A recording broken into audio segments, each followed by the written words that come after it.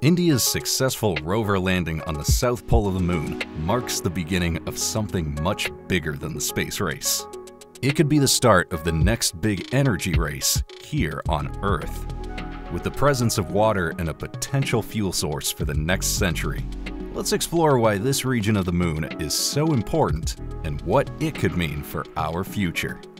至少可以供给未来全人类10000年的能源需求。 For a while now, scientists and engineers have been toying with the idea of permanent moon settlements, and there's a few benefits to this. First off, scientifically speaking, there's plenty of research to be done to learn more about the formation of the moon, and nations also want to begin mining its resources. All of this is easier if humans have a base to consistently operate from the surface. Now, no country is anywhere close to starting any sort of mining operation, and we'll talk a little bit more about how people could eventually get there. But the first step to all of this would be developing an outpost on the moon. And this is where the South Pole becomes vital. For years, space agencies have been studying the presence of water on the moon, specifically as ice deposits found in permanent shadowed craters at the poles. These are called cold traps, and scientists will be looking to answer just how much water can be found in these cold traps. If there's enough to sustain small teams of astronaut researchers, then the lunar ice can be turned into drinking water, used for potential plant research, oxygen, and the hydrogen could be converted into sustainable rocket fuel. That would be a big deal and save space agencies a lot on the cost. Getting anything into orbit costs about $10,000 per pound. So imagine you set up a surface mining operation, gathering these water molecules and then bottling it. NASA will certainly be looking to research these cold traps during the Artemis 3 mission, when 2 astronauts will be conducting various spacewalks on the moon's surface. And that's planned to launch late 2025, early 2026. Future Artemis missions will land habitat modules down on the lunar surface for a more permanent stay, and other countries will quickly do the same. The long-term goal for all of this is lunar mining, which is labeled as the next big gold rush. This is because the moon is full of REMs, or rare earth metals, like copper, aluminum, iron, titanium, magnesium, and silicon. Rare metals that we use in electronics and various tech, and 90% of these can primarily be found in China here on Earth. Countries are looking for creative ways to have their own supply of some of these resources.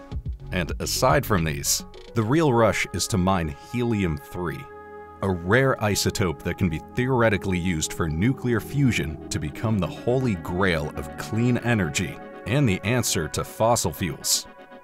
The fusion of helium-3 atoms creates near-infinite energy with 0 emissions, making it really attractive to researchers.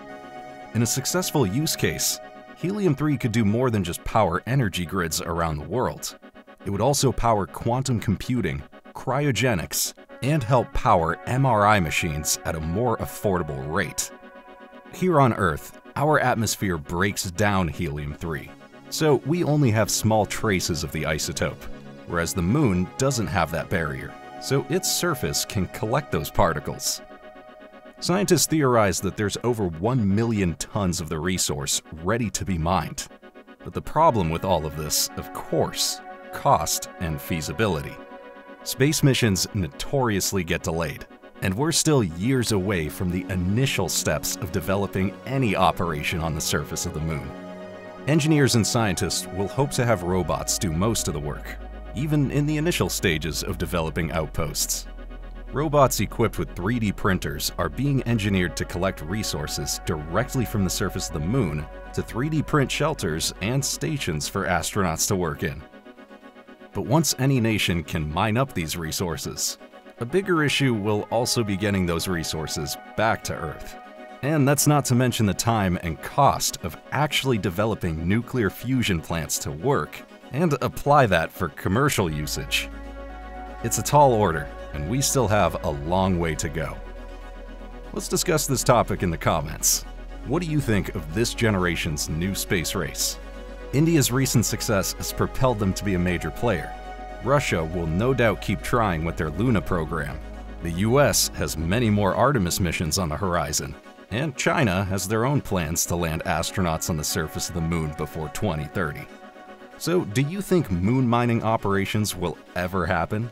Is it even worth it when the climate crisis is becoming more and more of an immediate issue here on Earth? Let us know what you think.